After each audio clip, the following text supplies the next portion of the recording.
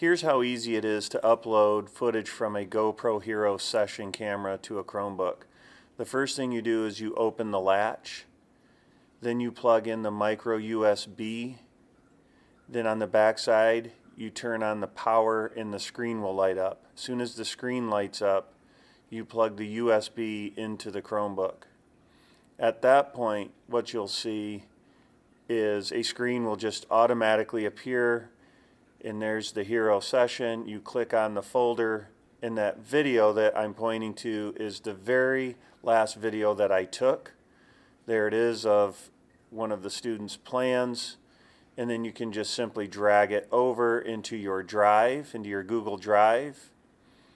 And if you want to take all 5 of them or as many as you want, you click the Shift key, drag it over to Drive, and you can see it's copying the items, and within a few seconds they'll all be loaded onto your Google Drive. It's that simple.